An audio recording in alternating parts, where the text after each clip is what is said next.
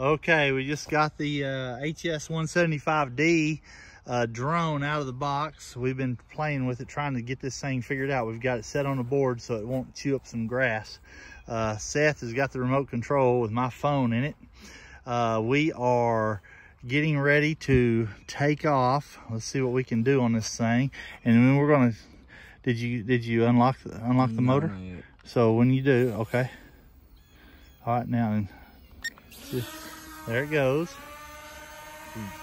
Brand spanking new. Let it go up a little bit. There you go. And what we're gonna do is we're gonna also do some recording of the video from the video is this one. It's gonna record the video as we are going. We're looking at the GPS, this little thing. It's a little bit scary having something rotating that fast over your head, and we've got it in slow-mo so that we can sort of get an idea of what we're doing. We're out here in the middle of the yard, making sure we're way away from trees and high lines and buildings and our shop. We don't want to dent our shop. We've got all this stuff around us. Seth is playing with it. This thing has a 23-minute battery. When it goes dead, we've got another 23-minute battery, and then they will actually take about 150 minutes to charge. So anyway, we get a little bit of play time, a little bit of recording time, and we're just learning this drone. It's our newest toy. Anyway, there's quite a few steps to get this thing to where you can take off with it. And I went over to the neighbors a while ago and chased a bird off their antenna. As you can see, their antenna is about 55 foot tall. I helped build that. And so we are learning this little drone as we speak.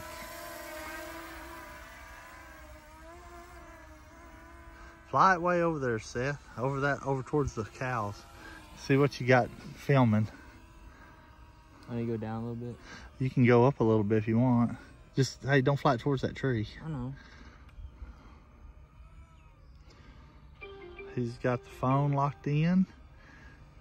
This has about a 1,500 foot range, and not supposed to go over about 390 feet in the air. Go up, Seth. You're getting close to them trees. It's way over there. I don't know if you can see it, but it's we can see it, but I doubt if you can see it on this camera.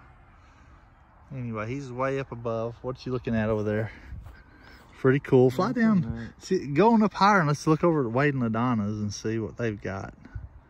You can see everything that the neighbors have. Ooh, there's their pond that they've got a bunch of catfish in. And bass. And bass. Make sure you get up high. I'm high. I can see it. Okay, you're fixing to lose it behind the tree.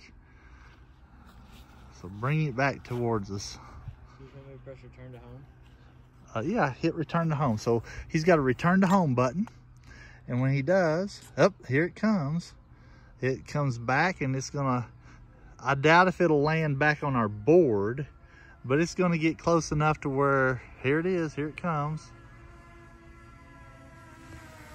And now it's gonna hover right above us, and it's gonna work its way down, work its way down, work its way down.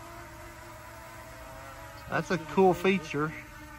It also has a follow me feature. It's GPS, and so it missed the board a few feet, by about 5 or 6 feet, but gets it within close range. And Seth's already said, oh buddy, we can scout the deer territories with this thing. So that's what we're planning on doing. We're going to use this, and we're going to capture some neat video, hopefully, and we're going to start from there. So he's putting it back on the board, and let's try it again, Seth.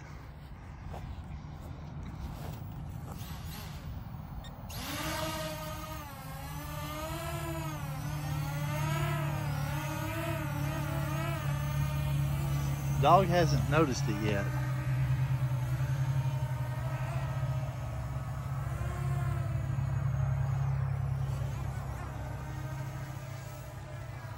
All right, so we're gonna pause this video right here.